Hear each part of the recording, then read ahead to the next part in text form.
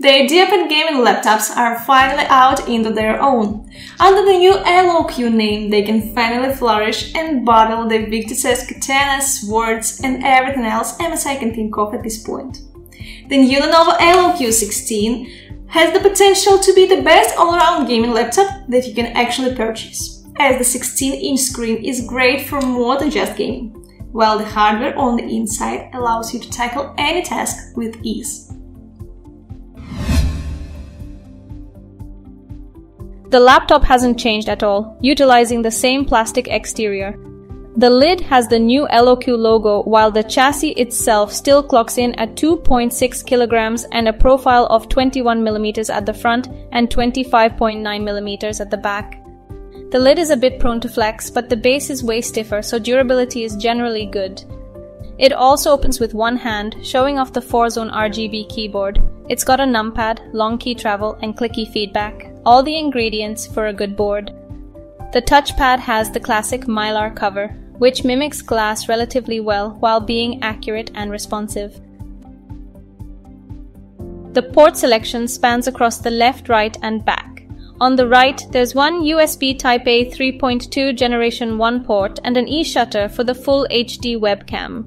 The back houses the bulk of ports, with two USB Type-A 3.2 Generation 2 ports, a LAN port, an HDMI 2.1 FRL port, and the power plug. Lastly, on the left, there's one USB Type-C 3.2 Generation 2 port and an audio jack. While we've talked on and on about the display of the LOQ 16, we kind of missed out on the fun, as our configuration comes with the base variant Full HD IPS display. It reaches a peak brightness of 347 nits, higher than what most other budget gaming laptops offer, so good job. However, don't expect to tackle any design or creative work with it, as it covers only 53% of the sRGB gamut. Still, the panel is fine for gaming thanks to the 144Hz refresh rate. With our design and gaming profile, the white and lighter colors become clearer and more accurate, which can still factor in and improve the work of the panel. We'll link our profile in the description. Budget laptop speakers generally don't provide the best sound. However, the LOQ 16 manages to deliver decent quality with no significant deviations across the entire frequency range. The laptop offers a total of 4 Raptor Lake H series processors, including the Core i7-13620H that we have here. Believe it or not, it has the exact same Cinebench and Photoshop scores as the Katana 15 from MSI, which uses the same processor. Overall, we're satisfied with the power of the 10-core CPU. As for graphics, there is the RTX 3050 as well as 240 series GPUs. We tested the RTX 4050, which outperforms the RTX 3060 in last year's IdeaPad Gaming 3 laptop while being better than other RTX 4050 offerings too. Switching to games first, we tested Borderlands 3, which runs at 74 FPS on the Badass preset at 1080p.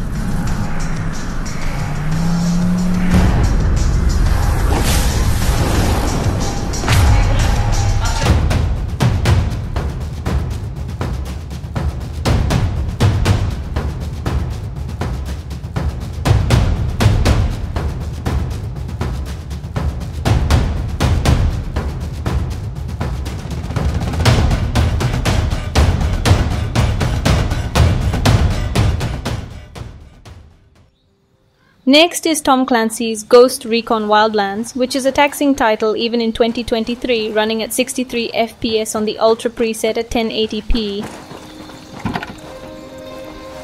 Let's go.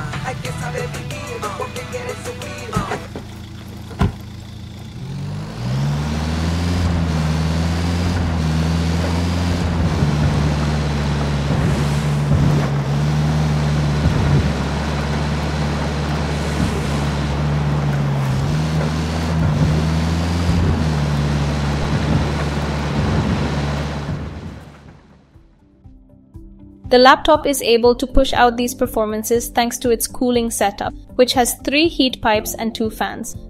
In stress tests, the Core i7-13620H is able to go as high as 105 watts, while maintaining 70 watts for more than 15 minutes, like continued gaming.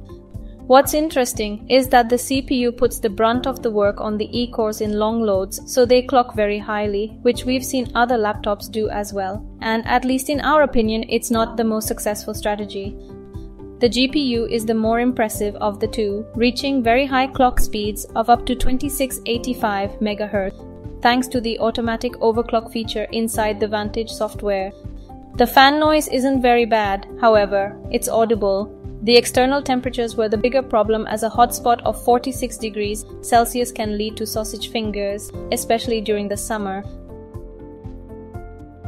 Despite the larger 80 watt-hours battery pack, the LOQ 16 lasts for only 6 hours of web browsing or 6 hours and 31 minutes of video playback.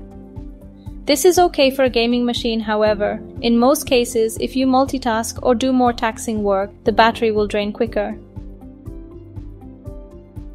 The upgradability of the laptop is pretty good, with 2 RAM slots for a total of 64 GB of DDR5 memory in total. Storage-wise, there are 2 M.2 PCIe slots for Generation 4 SSDs. As always, we'll have a link to our teardown video in the description, as well as in the pop-up card up top. Lenovo used 2022 as a transition year, finally giving the IdeaPads a unique visual aesthetic. Now in 2023, the change is fully on, as the LOQ brand encompasses all of its budget gaming efforts. With that said, the LOQ 16 has some stuff to improve on, however. It keeps being a stable base for both gaming and even more, depending on how you configure it. You can check out our full in-depth review on our website. The link is down below.